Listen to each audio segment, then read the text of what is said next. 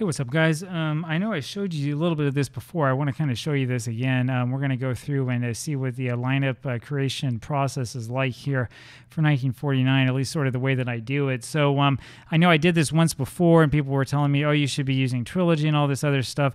I'm going to be honest with you, Trilogy is a little bit complicated to set up. I haven't had the time to sit down and try to get it going because, as usual, I'd rather play the games than spend all my time learning how to use third-party software. So we're just going to do this using only Diamond Mine Baseball and using whatever it is that I've come up with here.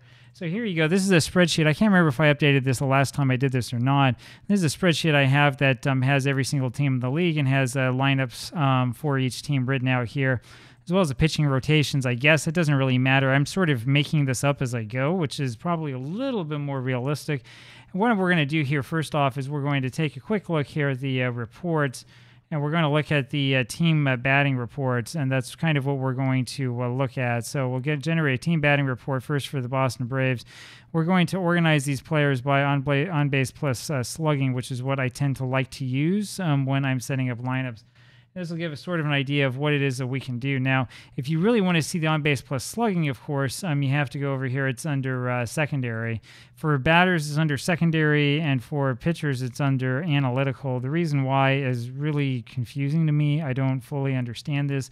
There's some other problems here I've talked about before, like you can double-click on players. So I can see that, Rickard started a lot more than Jeff Heath, for example. So we can keep that in mind when we're asking ourselves who we want to put in at left field.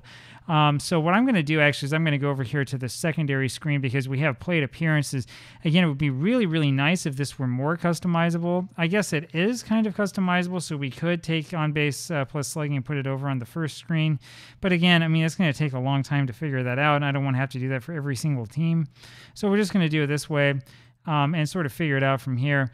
Again, it would have been nice if Tom had thought that people would want to look at both of these at the same time. But, we could actually do that from this screen. Let's try that. This will give us an idea of the sort of number of at-bats they have. There's a problem, though, because I'm using the virtual box. If I want to look individually at each player, I have to get the spreadsheet out of the way, because if it's in the way, it's going to end up behind this, and we're going to have all sorts of crazy messes. So let's see what we can do. So what we have going on right now basically is it looks like we have, is this actually correct, Stanky and then Fletcher leading off? I'm not sure. Maybe that this hasn't really been updated at all. So whatever. We're going to ignore what we've written down here. I thought I had all of this updated, but it's possible that I didn't. So it looks like what we're probably going to have is Reeser in center field, and then probably Ryan at third base. Now, my guess is that when we take a look there at Ryan, he has 209 at bats compared to Elliott, who probably has more. Yeah, he has 482. Bob Elliott was actually the starting third baseman, and this is one of those places where we can make a decision. But Ryan has been playing a lot better here in the replay. This is where you kind of choose how it is you want to do this, and I don't want to spend necessarily too much time looking up everything possible for every single one of these players, like everywhere in the league, right? I would rather just sort of go along with the flow and say, well, looks like this guy's hot. Let's start him this week. And that's kind of what we're going to do. We'll have him hit second. Now, you could argue and say, oh, well, maybe we should have Heath instead hitting leadoff because of the good on-base percentage. I don't know. We could do one or the other, right? I do want to look this up really quick and see. Heath is able to play only left or right. Well, he might be a better player, though, to start in right than Holmes. Rickard can play left, center, or right. So I think what we're going to do to try to get all these guys in is we'll just put Heath in there left and Rickard at right. And you can see I should probably have these guys in a better order than this. That gives us a center fielder, left fielder, and right fielder. We can look quickly at, I want to see if Reeser played anywhere else. I don't think that he did. Of course, clicking on anything will change it. Thank you very much. This is not extraordinarily well designed. I'm going to tell you that. Reeser could also theoretically play at third base, but we have Ryan there. Ryan could play anywhere in the infield that we want him to. So you take a look at this and say, well, maybe he plays instead of dark. That's actually kind of an idea. So we could put him at short, put Reeser at third, and that will allow us to put Russell in at center.